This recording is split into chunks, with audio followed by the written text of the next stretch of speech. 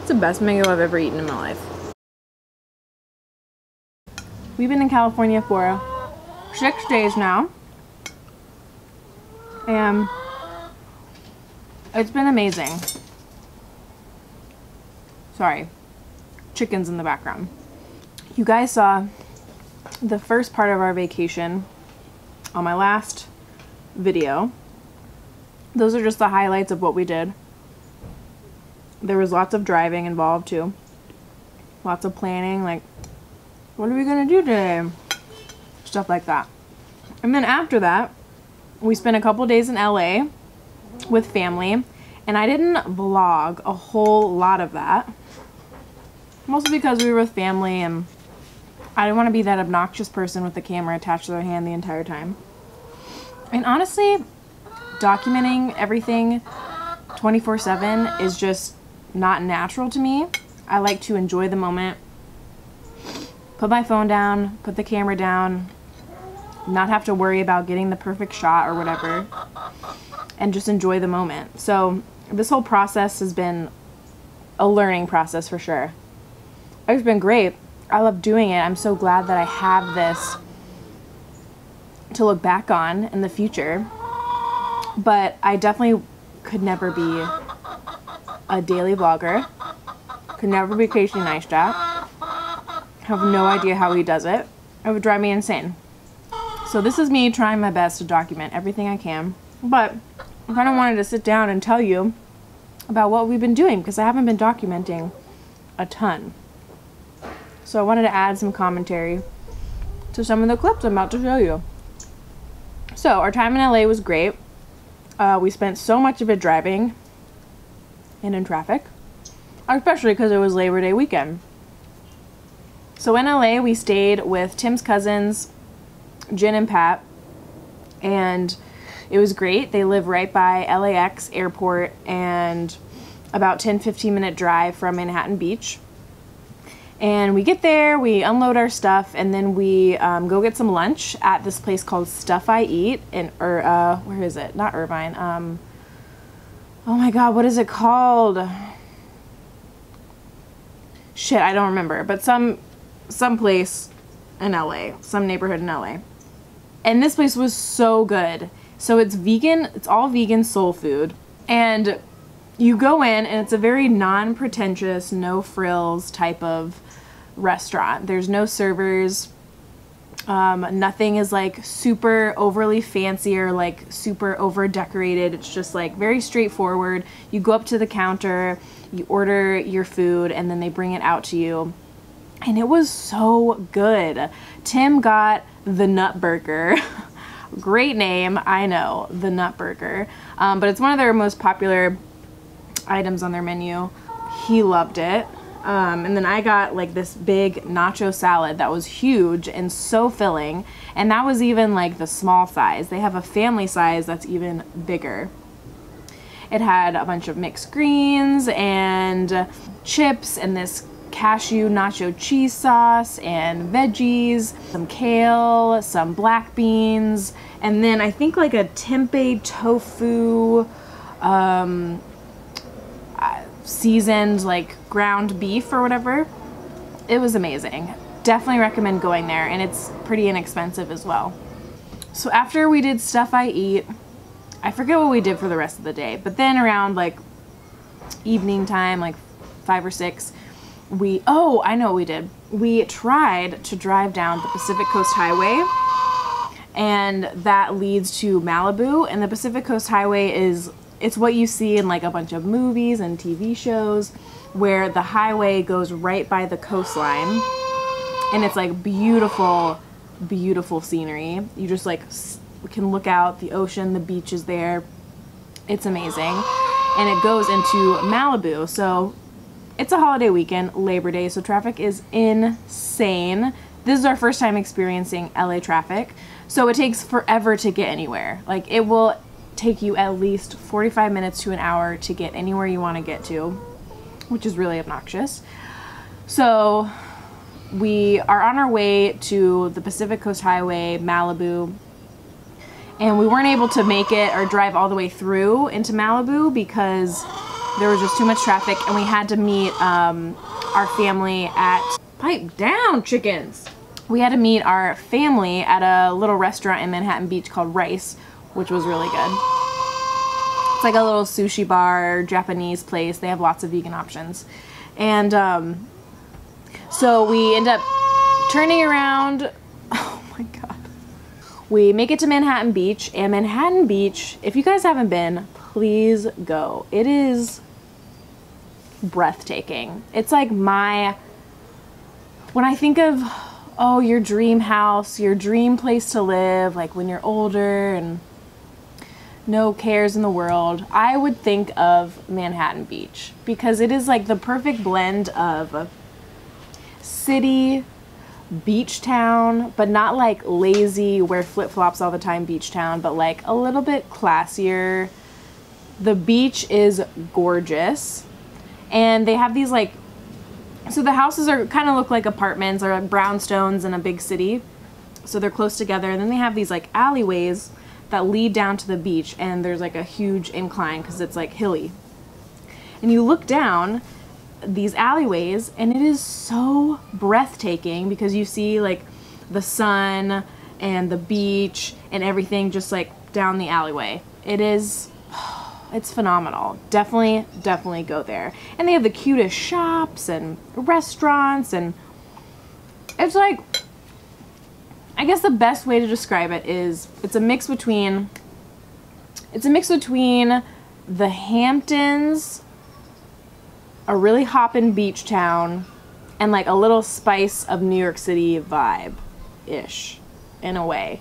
I don't know if I'm describing it the right way. I only spent a night there, so I'm sorry if I'm not doing it justice, but just go there.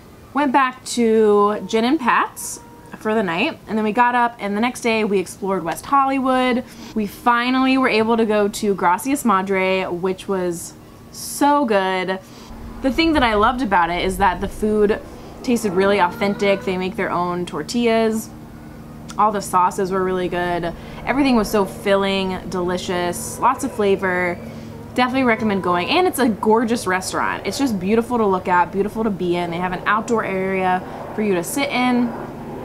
It's a great place to have a birthday party. They have brunch. It's just very LA, very West Hollywood, and I was all about that life.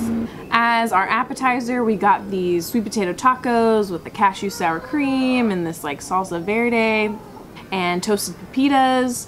And then for our entree, we got a salad too. They had a special salad with grilled mission figs, arugula, mixed greens, toasted almonds, and then this grilled bread with like a cashew cheese spread on top, which was really, really good and really refreshing. And then what did we get for our entrees? Oh, Tim got this chimichanga, which is basically a deep fried burrito.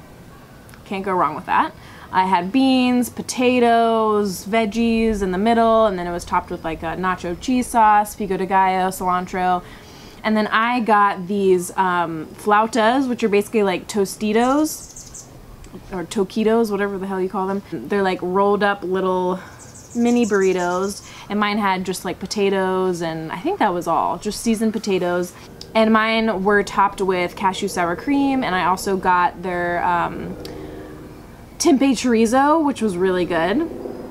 And it had black beans on the side. It was really good, really flavorful, so filling. And then we had to get dessert because, you know, we went all out on this trip to Gracias Madre. We got their brownie sundae, which is a brownie with coconut vanilla bean ice cream on top and coconut bacon, and I think like coconut whipped cream too, and then a mezcal caramel sauce. That was so good. That was probably my favorite thing. It was amazing. And they have all these lattes and coffee drinks, and they have, you know, all the dairy-free creamers and milks, which is really nice. Like everything was vegan. I think they have honey in a couple things, but that's pretty much it. And they had like fresh pressed juices and all of the amazing things in life.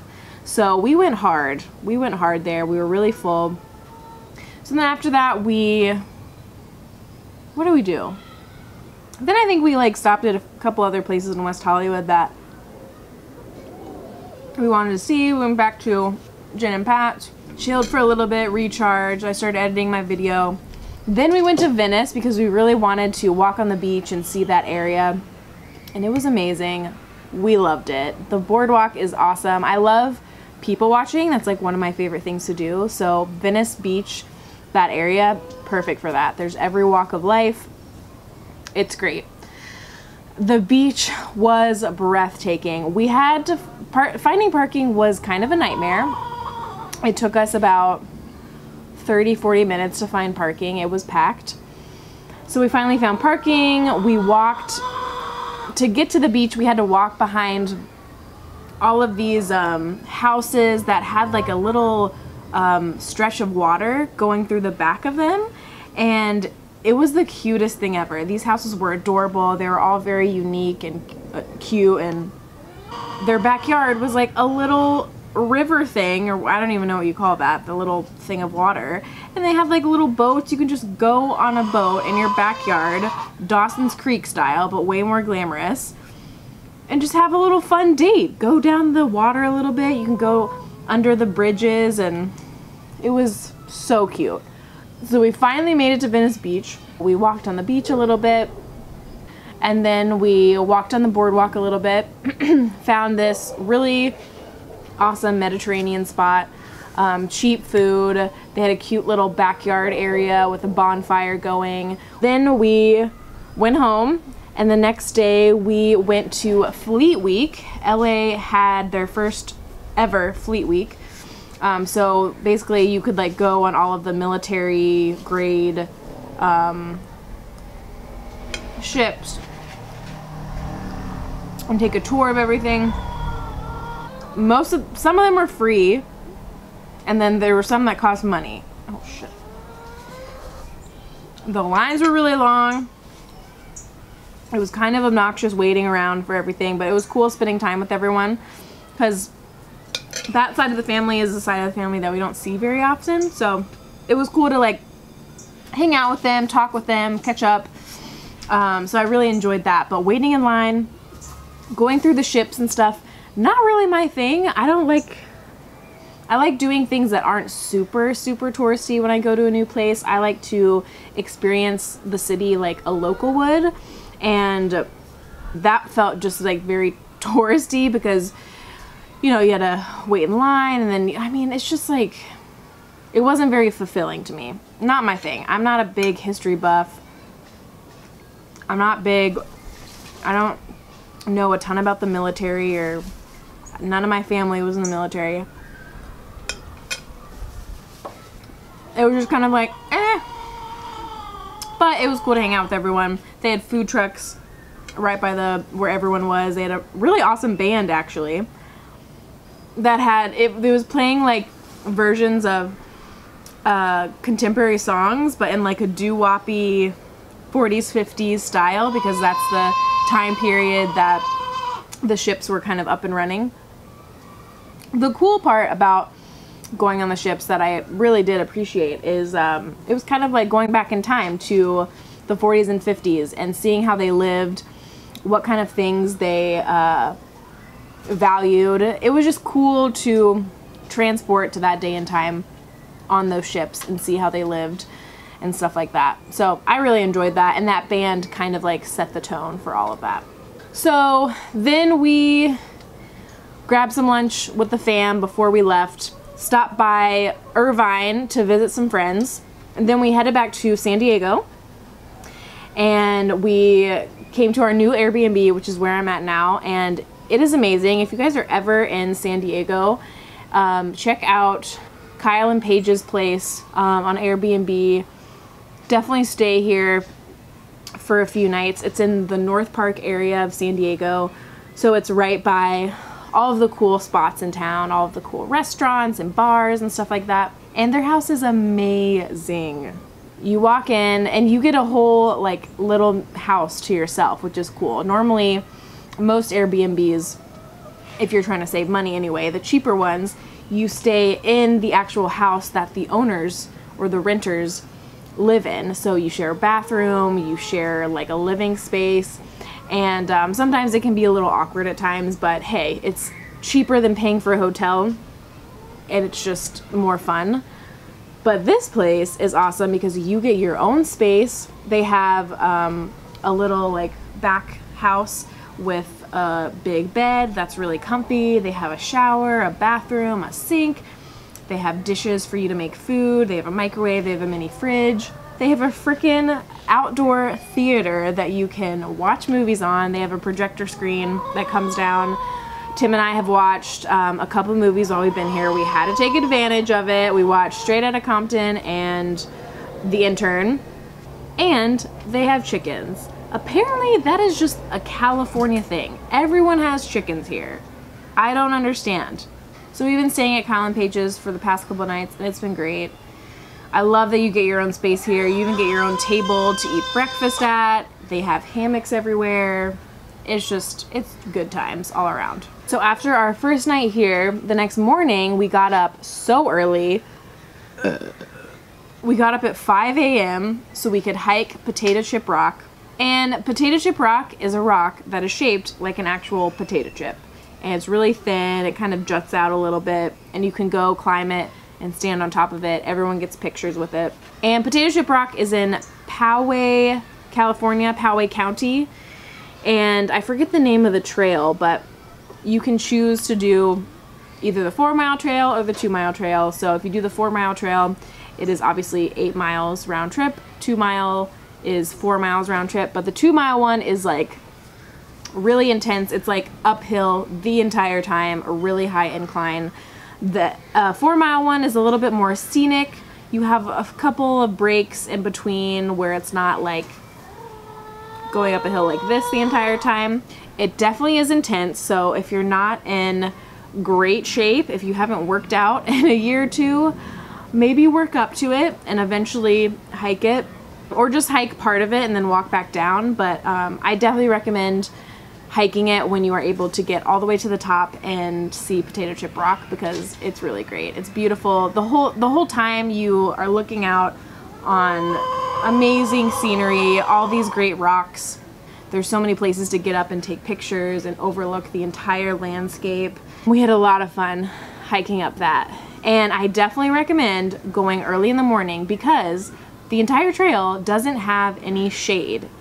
So if you go early in the morning, you can hike up most of the way before the sun rises, and you don't have sun beating down your back while you're hiking this pretty intense trail.